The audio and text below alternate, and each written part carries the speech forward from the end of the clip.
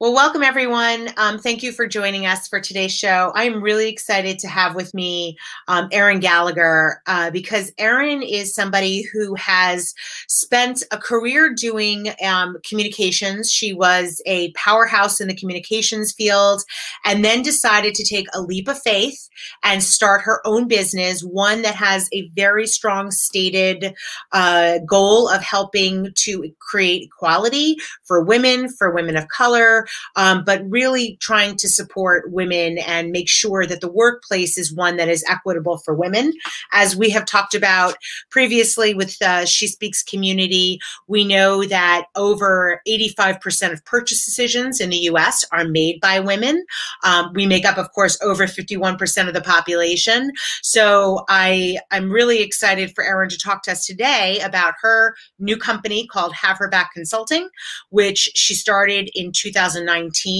She left a very comfortable corporate job at that point to start the Have Her Back Consulting with two other women. And really, it's been her life's mission, as you know, in terms of creating this company to make sure that that companies and some of the biggest companies and brands in the world are really they're helping them tackle the equality issue and really doing it differently and authentically. So Erin, welcome to the show and thank you for being here today. Thank you, Eliza. I'm so glad to be here. And I really can't wait to talk about all this. Yeah, well, me too. Let's start with, why don't you describe what Have Her Back Consulting is and what you guys do today? Yeah, so Carolyn Detman, Pamela Culpepper, and I started this company. We launched it last year in September in 2019. So we just hit our year milestone a few months ago. Congratulations. And thank you. I mean, I'm sure a lot of women listening to this and you know what it's like to start your own company and to be an entrepreneur. There are so many unknowns, but I'm lucky enough to be doing this with two women who I trust implicitly and who really bring something very different than what I do to this work. And so, you know, what we are doing is we are working, as you just said, kind of with some of the world's biggest brands and companies to address equity for all. And I think that, you know, a lot of companies for decades have been working on this and trying to do a better job of diversity and inclusion and belonging and creating programs that support it and, attempting to look at their policies and practices and make sure that they really are having and creating an environment that allows women and people of color to thrive and to be successful when we know that there are systemic barriers in place that make that more challenging. Mm-hmm. So what we did was, and I kind of laugh, and it's hard when you're on a podcast, you can't see air quotes when we say comfortable corporate jobs, right? No job is a given. And it's not that we were having an easy time either. It's just that we were a part of an established organization and part of a global holding company. Mm-hmm. And we decided to take the risk and start our own business because we wanted to focus on this full time and bring some creative ideas to this problem so that we can actually address it differently. Are the majority of your projects internal within organizations in terms of helping them do things for their team members, large corporations internally for their team members, or is it also forward-facing communications to women that might be customers? Yes. That's the short answer. It's the whole thing, right? It's honestly what we call sort of like the inside out approach. It's the whole spectrum of authenticity. So everything you just said, that is what we have to do differently now. You cannot say you are one thing on the outside in your marketing, in your communications to your consumers, in your beautiful advertising and your messaging, and not back that up with how you are treating your people and what you are doing for things like the environment and social impact and all of those sorts of things. So you have to be addressing both at the same time. And so what else is interesting is when we come into an organization, we are often working with a connection of the HR or D&I leaders, the marketing leaders, the communications leaders, and then obviously the CEO has to be on board with this because this requires the whole organization to sort of move together. So it is those things. It's helping them look at their policies and practices and see, again, where are they potentially, where do they have blind spots, that they're missing something. They're not, that it's not the intention to have an impact in a negative way, but it might be having that impact because they aren't thinking about it from an outside in perspective. How are they marketing themselves? How are they marketing to their consumer, who you just rightly noted are, 85% of consumer buying power is held by women, and that's $20 trillion in the US alone. And so again, this notion that women are a niche market is laughable, right? Because we are the market. And so if you are not thinking about us and thinking about how we perceive messages, how we use products, right? It's also about product development. That's another thing that we are doing with companies. We are helping them with physical products they're creating, technology. How do women utilize technology? How is their experience different? Yeah. And then all the way through to how then are you talking about your efforts and where you stand on something. So it's really that whole spectrum. Yeah.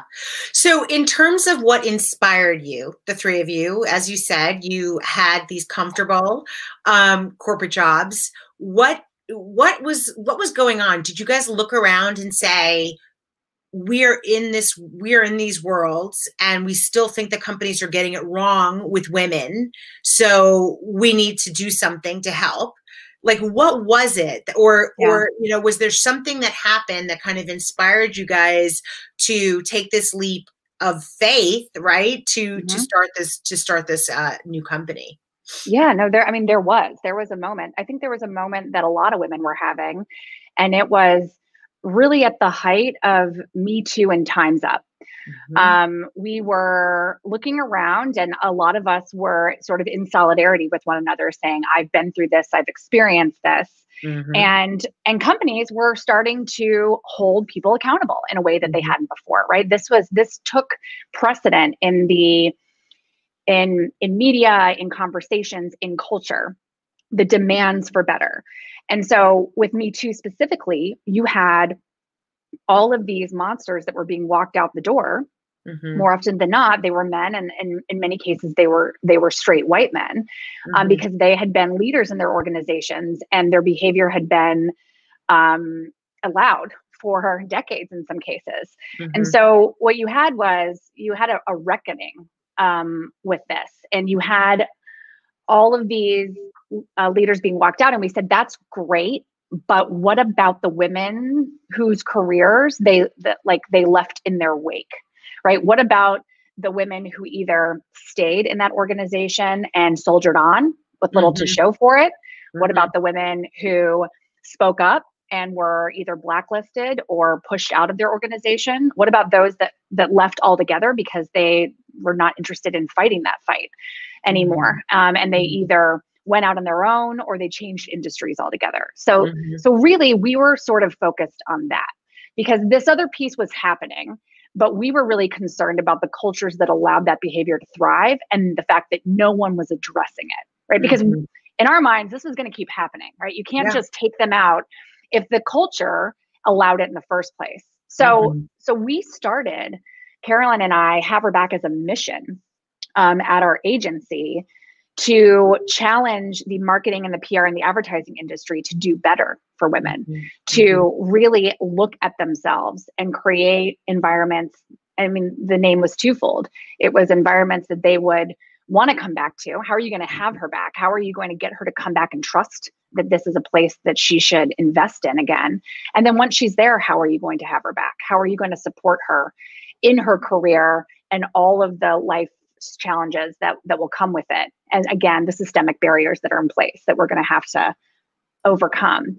And so when we did that, we got a lot of great support. Interpublic Group is the holding company we worked for. We had leaders from all over Interpublic Group that were stepping up and talking about the actions they were taking. And over the next year, we went around the country and had these really intense and important meetings with women in the communities that had experienced this and with leaders, and we're trying to connect the dots. And then Silicon Valley happened, which was an event that we did there with, again, some of the biggest brands and companies. We had HP, we had Karen Khan, Chief Communications Officer. We had the VP of User Experience, Sarah Alpern from LinkedIn. We had the Global Head of D&I at Adobe, Katie Duran. And these women were all talking about what they were doing at their companies. And so when you think about the HPs and the LinkedIns and the Adobes of the world, if you had that kind of change taking place, now we're going to see a ripple effect. So that sparked something in us. And we said, is this a business? Yeah.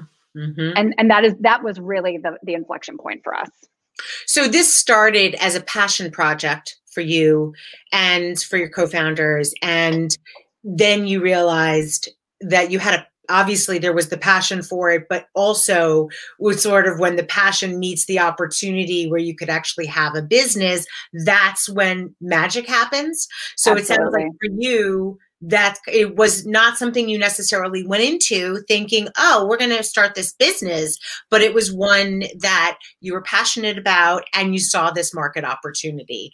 What has been the biggest hurdle in terms of convincing companies that, you know, that they, and maybe it's like, maybe you convince somebody at the company to be the sponsor, but within the companies, are you guys getting resistance? Are you finding that there's resistance to the idea of change, or are people, do you think people are ready for change?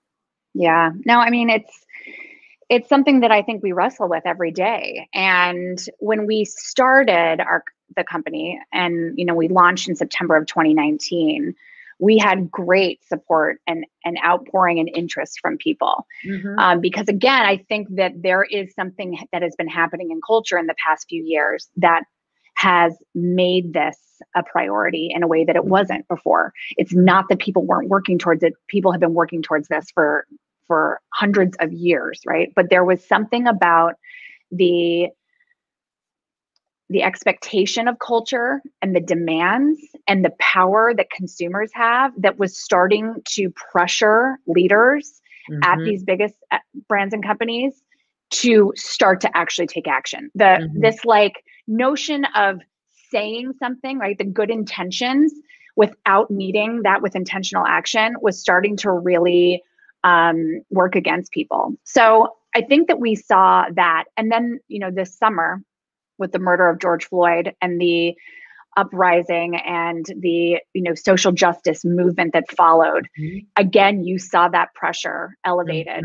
And we saw every member of the Fortune 500 say that Black Lives Matter and put a statement out and talk about what they're going to do. And so we are now almost 6 months past that. And we are all going to have to go back and look and ask questions of those in leadership positions at these organizations about how they're tracking and those commitments that they made, whether it was to increase the number of people of color in leadership, whether it was to increase the number of women in their organization, to address the hiring challenges that were limiting the number of people that they were bringing into their organization, look at their employee process and why are they losing so many people of color 2 and 3 years in. So really there's a lot of introspection that consumers and employees are expecting of these brands to say, there is a systemic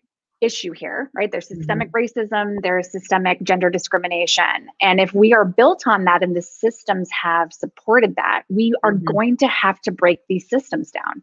And we are going to have to ask questions about the way that we've always done things and really uncover if they are the best way going forward.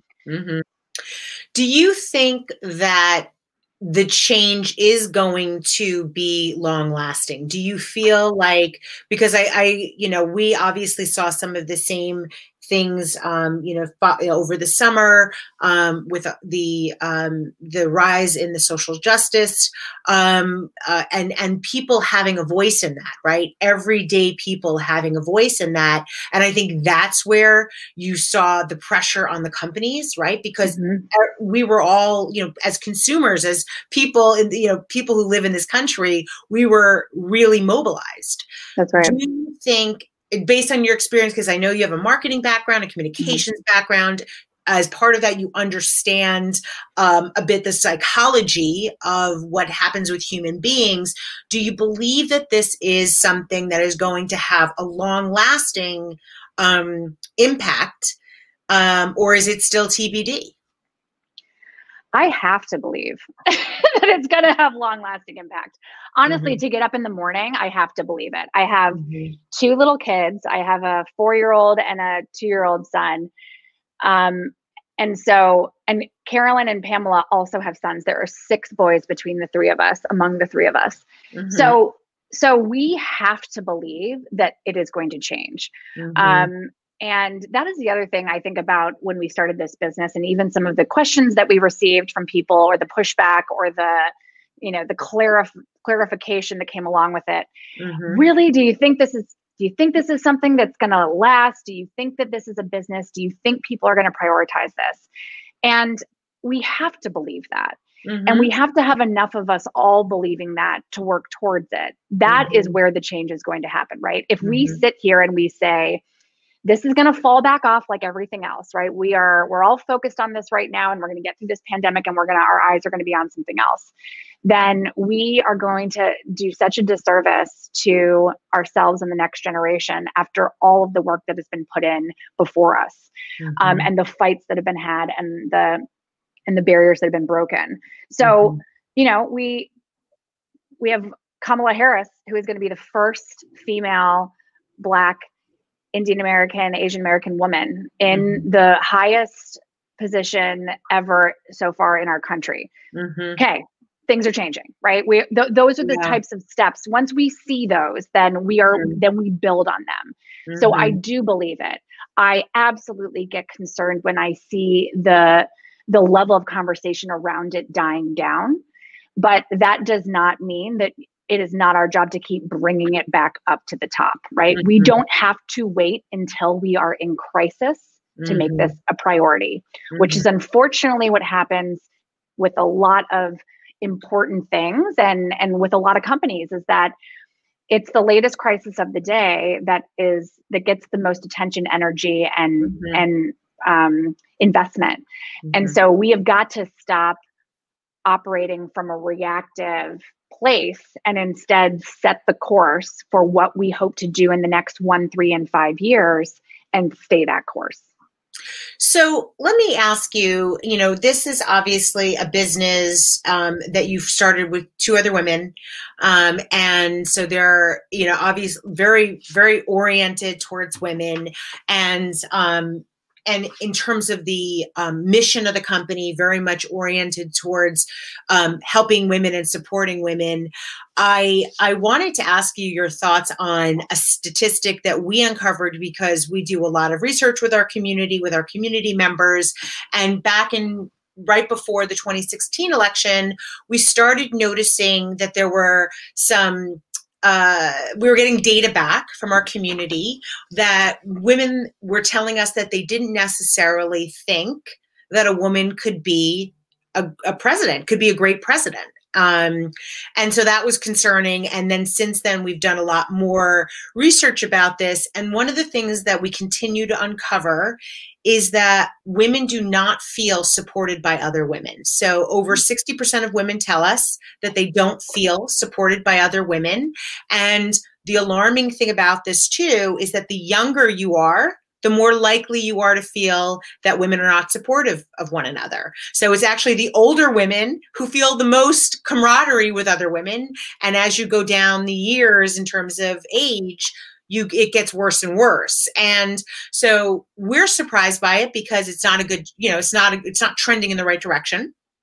But I'm curious if you can comment on that, because why do you think women feel that way?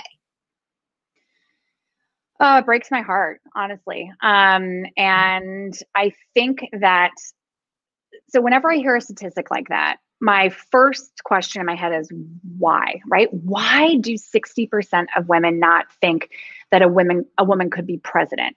Why do, a significant number of women not feel supported? And what I tend to do, and I think honestly this is sort of like why we created Have Her Back, is to say, what are the historically excluding realities that could be contributing to this reaction, this feeling, this vision? So if we look at the fact that out of the last 45 presidents, there have never been any women, are we really that surprised then that women don't think that a woman can be president, right? You can't be what you can't see. You also can't address or properly judge or assess what you can't see. And so the very few women that have made it into the most senior positions of companies, right? We know the statistic that there are more men named John than there are women in CEO positions in the Fortune 500. Then that means that those very few women have a laser focus on them, and we are all watching them and we are judging every single move. We aren't looking at probably 350 of the guys because there are too many of them to pay attention to, right? And so there are a lot of them that aren't even under the microscope because they blend in. But if you have 5 women, then we're going to be watching them like hawks. And so the pressure is greater. The expectation that they represent more than just themselves, that they represent an entire gender, an entire race, an entire age group, an entire demographic, right? That's an unfair thing that happens. And then also, if you have grown up in an organization where it is mostly men at the top and there are very few women, you do start to see them as competition because you think there is only 1 or 2 spots in that room. And so, it's again, one of those things. It's like you think about Ruth Bader Ginsburg and her famous quote, "When there are 9." And the question that was asked was, when will there be enough women on the court? And some people's response is, that's insane for you to think you can have all women on the court. And it's like, is it? Because we've had all men forever.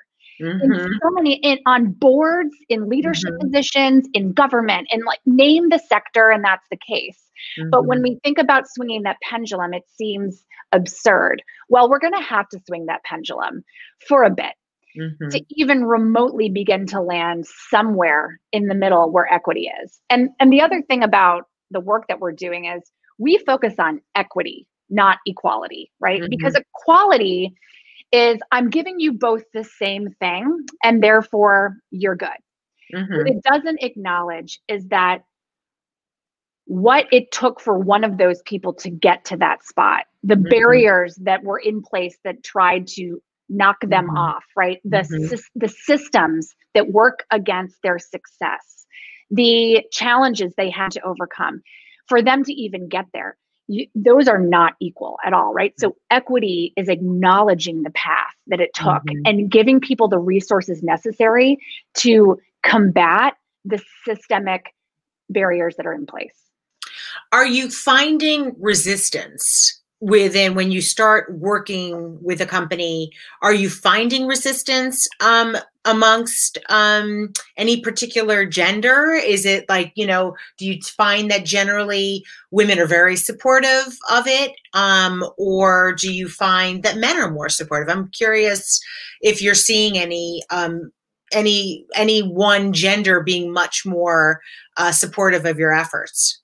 Yeah, I mean, that's a really good question. And I think that it's too nuanced, I think, to have a real gauge yet on if we're seeing a difference in genders, because you have these genders that are at different levels of leadership, right? So they have different spheres of influence within their own organization. They have different levels of power. And so I wouldn't compare the response or the acceptance of a white male CEO against a Black female D&I leader, right? Mm-hmm. Because those challenges look so different. The Mm-hmm. resources are different, the expectations, and also how they perform and where they misstep, the response to that looks very different as well. Yeah. So I think that until we really acknowledge the power of power, right? The role it plays, the role of power, and how that impacts the way that messages are received and the way that people are supported or challenged. We aren't going to really truly understand sort of who wants this to happen. But Yeah. the truth is, and the reality is, that we need everyone to be Mm-hmm. working towards this, right? Mm-hmm. Our company is not just about doing this for women. Women are at the center of it for all of Mm-hmm. the reasons that you mentioned at the beginning, Eliza. We're more than 51% of the population. We're 85% of consumer buying power. We drive culture, right? If you Mm-hmm. want things to happen, women, they get people together. They Mm-hmm. motivate people. They run their households. So there is a difference. I mean, look at the leadership in different countries in response to COVID. Those that have done the best are led by women. Mm-hmm. They are leading with empathy. They are meeting people where they are, and then they are helping them to move forward. And so that is why we're focused there. But we need everyone, and we need men, and we have more men in positions of power than anywhere else. We need those men to feel the responsibility and their role in making this change as well. Yeah. All right. Well, let's take a quick sort of step back for a second. You had this career in communications, spent most of your career right in communications before starting your company. Did you always know you wanted to start your own thing in terms of being an entrepreneur and starting your own business? Or was this something that you had not really envisioned for yourself, but kind of came about? Yeah. I mean, I'm not one of those people that knew from the age of 7 that I was going to be an entrepreneur. There are those Mhm. people, right, that Mhm. that have that vision for themselves and then they really go head on into it. I didn't have that vision, but what I knew is that I wanted to do something that made a difference. Like Mhm. I really also believe that I could, with the right people and support and efforts, make change. Mhm. And I think that is a huge piece of this, is like really being able to believe that. There are a lot of people that when you start talking that way and you say that you can change the world, they roll their eyes a little bit and they sort of like, slide across the table a book on mania. And you're like, no, I'm not being manic, right? Like, but you do have to really believe that you can do this, because if you don't, then this is too hard. Don't go into this field. Do not go Mhm. into this career. Do not become an entrepreneur. Do not work on tackling equity in the world's Mhm. largest corporations. This is not for the faint of heart, right? Mhm. Carolyn, Pamela, and I did not take this job to cruise into the next decade of our lives. Mhm. Um, this this is hard work, and we are doing it because we are obsessed with figuring this out. We are not okay with continuing on. We weren't okay with continuing on in the companies that we were in and having the ability to affect incremental change, right? Because again, Mhm. like you said, this was a passion project for us. Mhm. And I think what ended up happening with all three of us um, was the fact that we were like, I'm sorry, did we just say out loud that a passion project is trying to make the workplace a better place for women and people of color? How is Mhm. this how is this a extracurricular, right? Mhm. This should be Mhm. something that everyone is working towards. Mhm. And so that is why we decided that this was going to be full time. This was going to be what we were putting all of our energy into. And I love and truly believe that it is so important to think about the next generation and making a better world for them. But I also want it to be better for us right now, right? Mhm. Why do we have to sort of say, well, there went our chance? Mhm. Um, this can happen at a quicker pace if more of us are committed to it. So that is what we are trying to do, is we are trying to get the most senior, most invested people to to make this change and to start to, again, break down those systems and build them back up better so that we all can reap the benefits of it. What do you think your personal superpower is in terms of what you're bringing to the work you do, life in general? What would you say that is? You know, I think that it is being able to connect with people and to really, I'm an empath through and through. It's an exhausting, it's an exhausting life to be an empath, right? You feel a lot, you experience people's joys and their struggles. You know, my mom was in the Coast Guard, and she was in the Coast Guard for 25 years. So growing up, I moved every 2 to 4 years my entire life.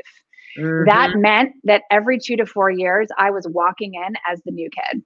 And so I had to figure out quickly how to connect with people, how to make friends, how to establish myself and where I fit into the system that already existed. And a lot of these places, I was coming into a school where they had grown up since they were infants together, right? And so how do I come into that world and not only find a way to be accepted, but also don't lose who I am, because I don't want to assimilate, you know? Yeah. And so I think that has been a real skill I've had to develop over time, was figuring that out. And how that applies to my life now is that I have absolutely no fear of walking into a room where I know no one.